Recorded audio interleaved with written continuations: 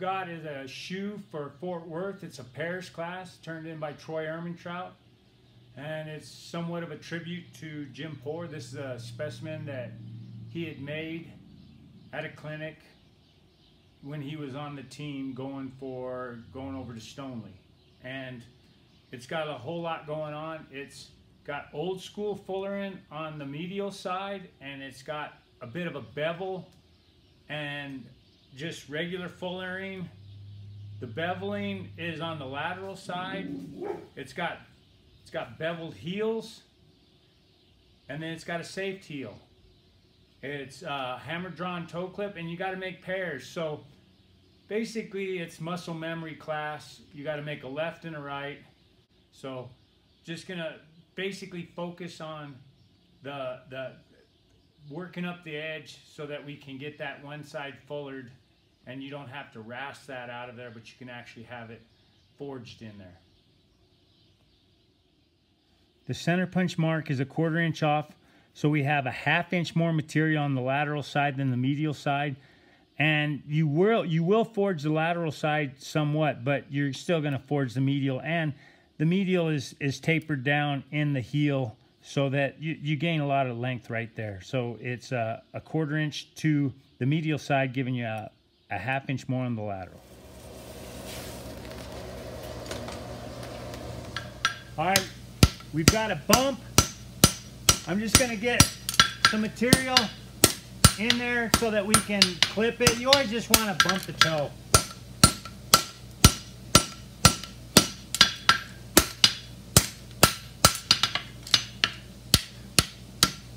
He's got a really tight toe bend.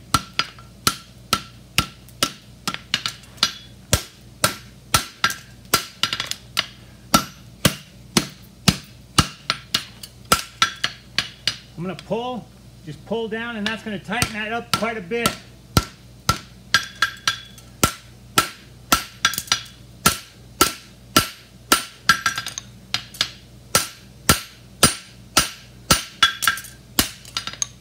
A little bit more, and do it the other side too.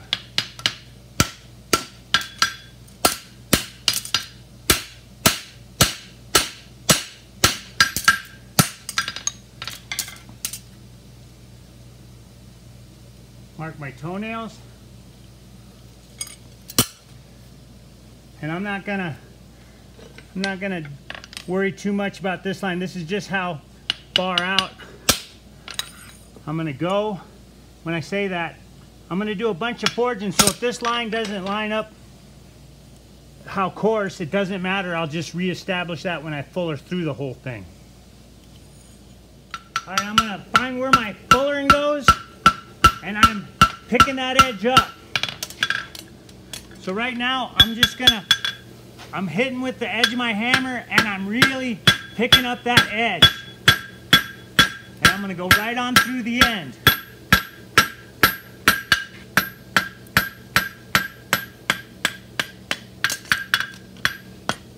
Making my heel.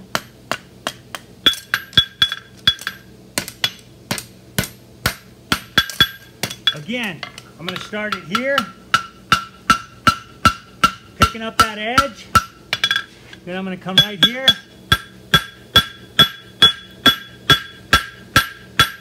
and pick that edge up all the way down. You can see I've really got a lump right here, right along in here. You can see I picked up that whole edge, because the thicker I can make this, when the fuller drops, it's going to go and dive. So I've really got to make an attempt to lay this up and over. All right, I'm just really picking up the hammer. And now, if anything, I don't want to lean the shoe like this. I want to lean the shoe into the face. Lean it into the face. And I'm really picking up with the edge of my hammer. Finishing off that heel. Now, so I don't get rid of my safe end, I'm going to make the rest of my heel with it leaning at an angle to come in and finish that heel off.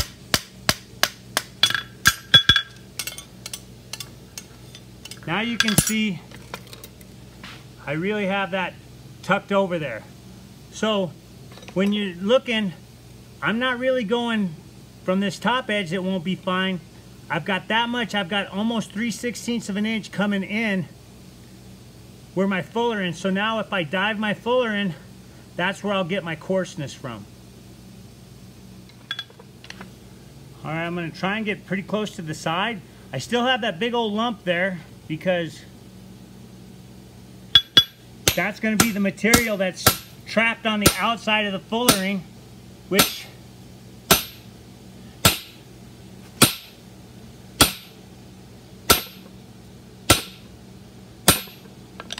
so you can see now I'm gonna just drop it in there.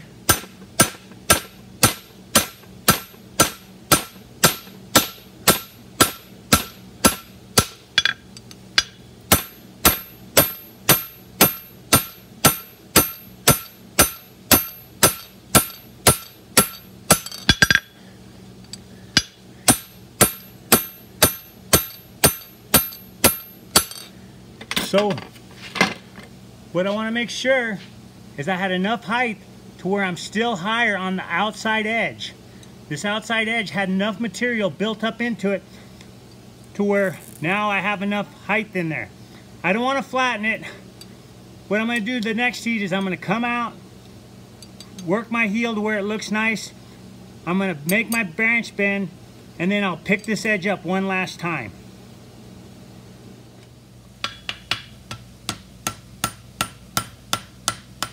Making my heel.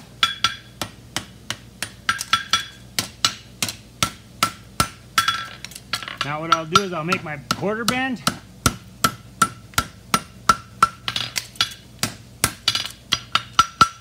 And pick up on that edge the whole time. I'm picking it up. And go around the corner. Flattening it out. Pretty much the first time I've really given it a good flattening. And like I say, just picking up on that edge.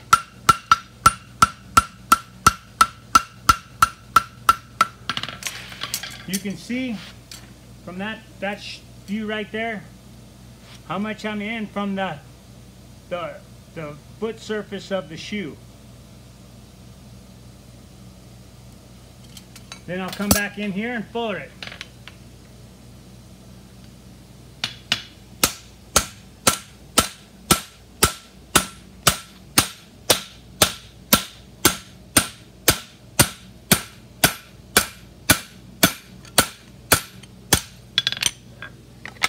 We'll head stamp it.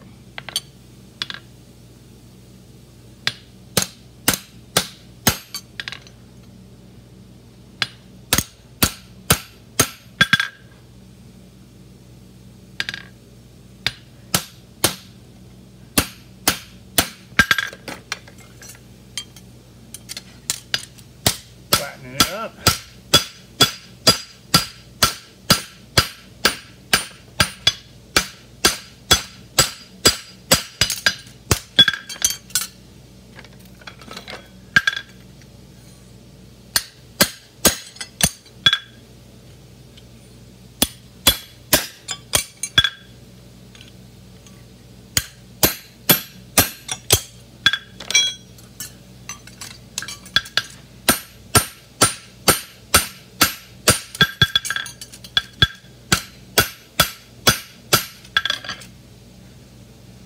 We'll move to the other side. You can see how I got it up to a point. I've got a ridge where my fullering and my hemming just meet. It's a little flattened here, but I can still clean that up a bit. So this side's the opposite. I'm just going to bevel, pulling my hammer down this way. Opposite of safing. I get it flat there, and I pull it. The whole time I'm safing, go around the outside of the heel, and again, I'm going to lean it. This one's easier because it goes with your ergonomically. It's easier to make the outside heel because everything's leaning the right direction.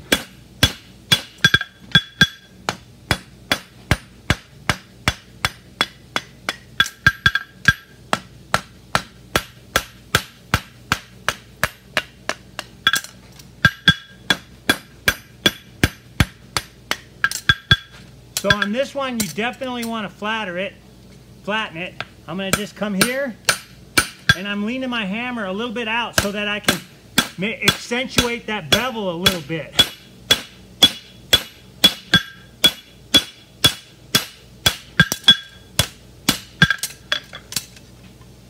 So you can see I've got my bevel started.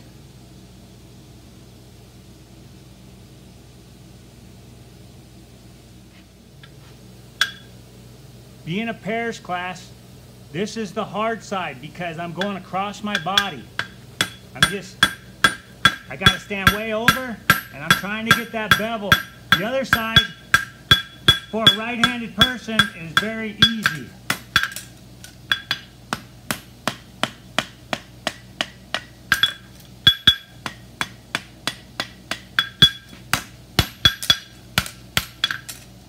So, on this shoe, obviously, if you go where you think you should, you're going to come into the bevel. So you just want to go a tad bit coarser.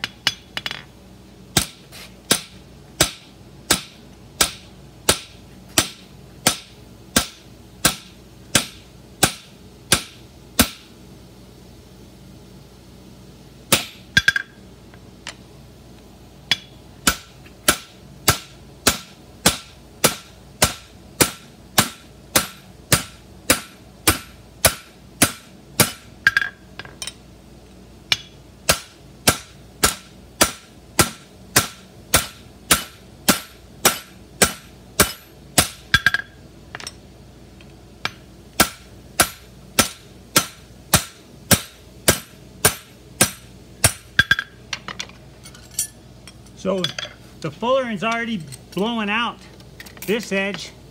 So I've got that bevel gets accentuated, but it gets weak. So I just want to come in here and flatten that down really good on the inside edge. What I'll do is I'll come revisit my heel, make my heel better, and then make the quarter bend.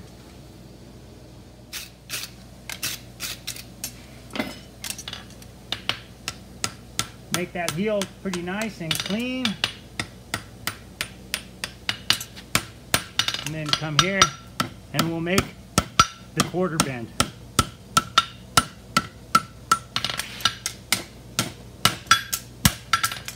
I'm going to get up on the horn, hold it straight on the horn, and just kind of really make my bevel nice.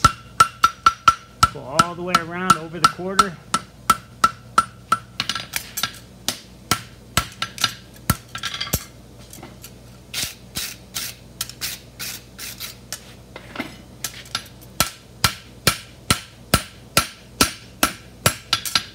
And I'll fuller it.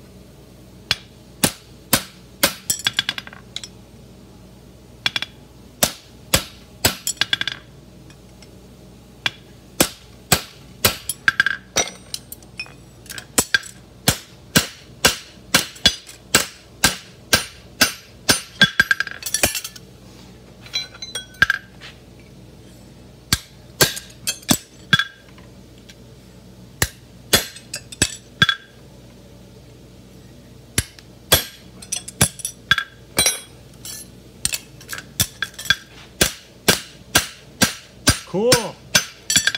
We're pretty well fullered close to his, so now all I got to do is clip it, and then we'll shape the shoe around the clip.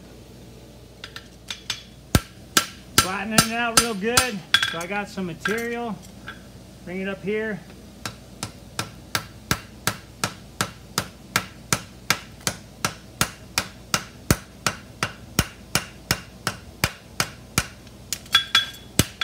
Got me a nice source hole.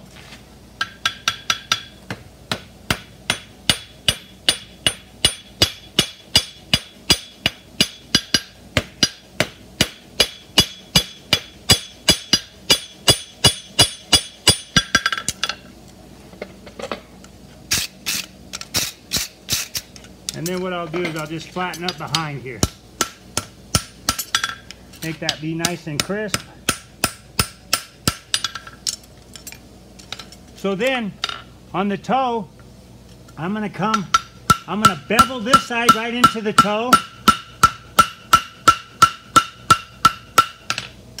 And on the other side, I'm gonna safe right into the toe.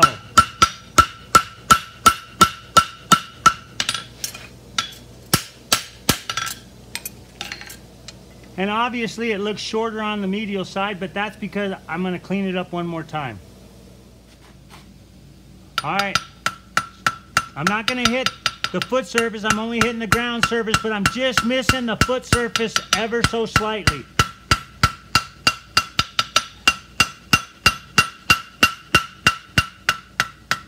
What I'm doing is just blending that toe right in there. Just getting that blend all in there. Close it up, and then I'm gonna do the same.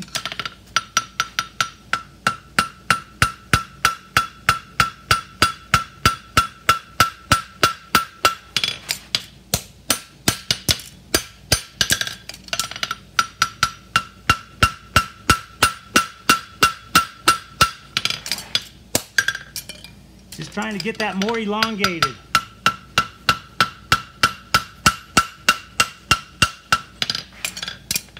And now, what I've got is I've really got this surface picked up. I'm gonna just come in here, overlapping blows, and just really flatten it nice.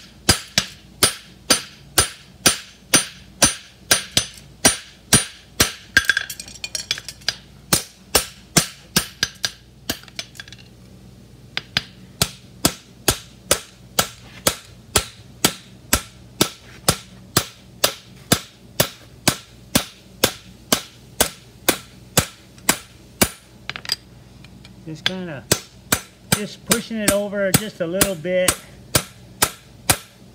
getting it all coming to that peak.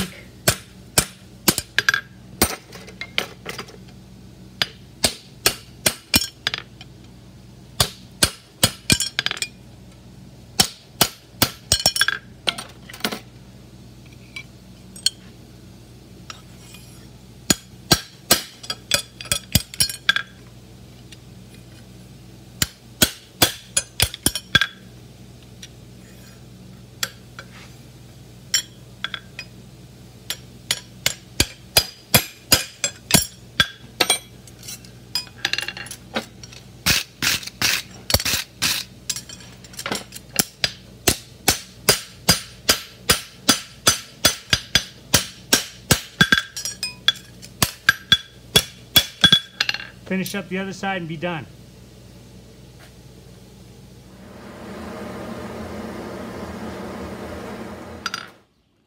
All right, going from the heel, just kind of cleaning up that edge all the way through to the toe, right on through to my toe clip.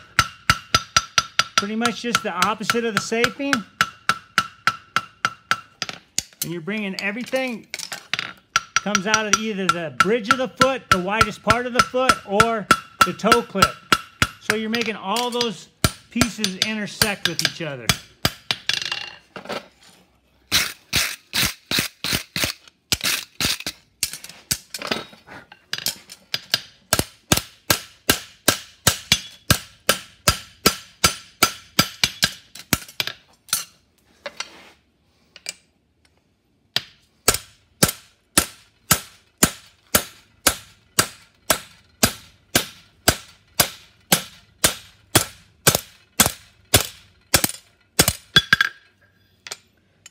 Finish it off right here. Get that nice crisp corner.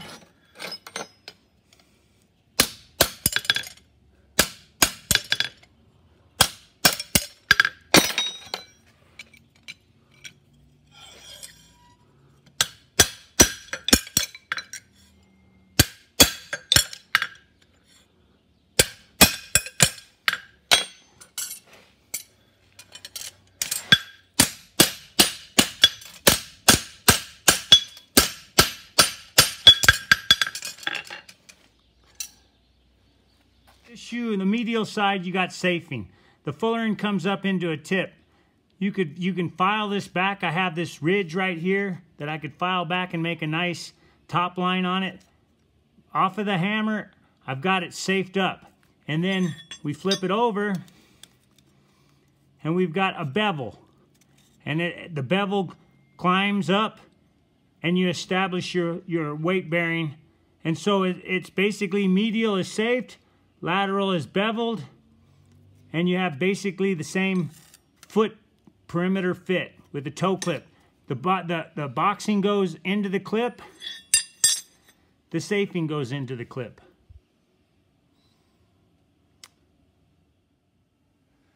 Probably the biggest mistake people make in making pairs class is they fall in love with one shoe or the other. And you have to, when you practice, you have to work on your weak side. There's always a weak side, whether you're fullering, whether left and right-handedness is what usually messes horses up. Is the left side of a horse, the right side of the horse. So the person that can make mirror image shoes, they don't have to be, people get confused because mirror image shoes sometimes don't follow the specimens exactly, but they have all the basic principles. And those are very, in a pairs class, that is very, very important, is to focus on mirror images of each other, consistent. Like if you have a pair of shoes, if they're a little bit woofier on the lateral side than the medial side, things like that, they have to marry up.